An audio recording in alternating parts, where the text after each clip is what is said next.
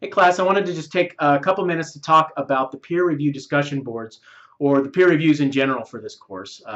As you know, here at BYU Idaho, we pride ourselves on the students teaching students principle in the BYU Idaho learning model. And the peer review discussion boards are critical for that concept in this course particularly. So I wanted to talk just briefly about them, how they're structured, and what's expected from you guys in those. We're going to have some of those every week for the rest of the semester. This is also the part of the semester that I mentioned earlier on, is where things are going to start picking up. We're starting to get into the meat of the semester, and you really need to be paying attention and interacting with each other to make sure that you are prepared to do your assignment each week and to make sure that you learn the concepts to bring you into the next week. So yeah, the peer reviews are extremely important. And it's up to you how much you get out of them. These are your assignments. This is you guys working with each other.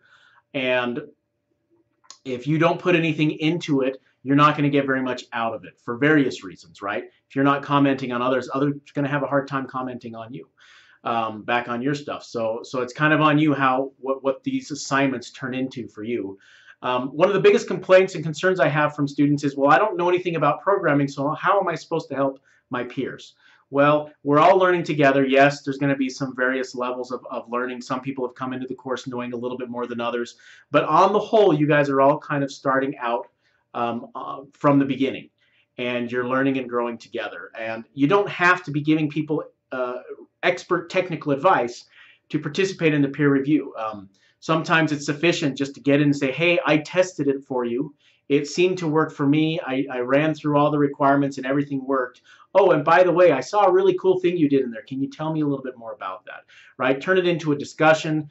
Make it into something that causes both sides to improve a little bit and learn something. So, and if you do happen to know something that can help somebody else and notice something that they could do better, by all means, share that and encourage and teach. So that's what they're about, right?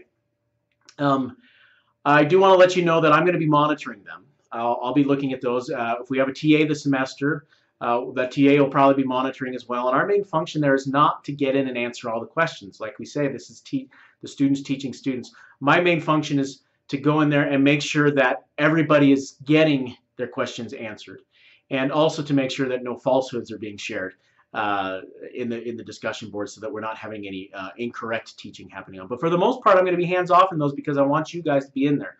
But that doesn't mean I'm not in there watching what's going on. So I will be there making sure that nothing in there is happening that's detrimental to you guys. But it's yours. Make sure that you do your best. Now, schedule is the last thing I want to be clear on in these. The peer review discussion boards are some of the things that the majority of the people miss points on, and it's just a matter of paying attention to detail. This is one of those weird assignments inside of iLearn that iLearn does not know how to warn you about the due dates, right?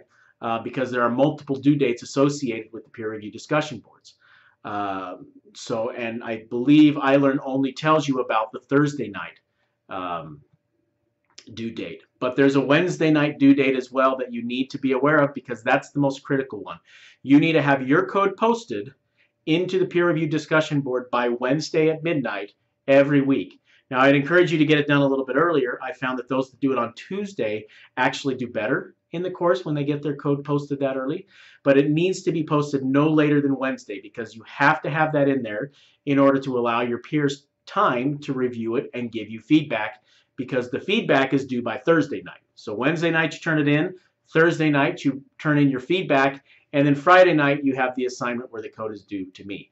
And if you're late on any of those, you start to lose significant points throughout the semester. So pay attention to that. It's the same schedule every week.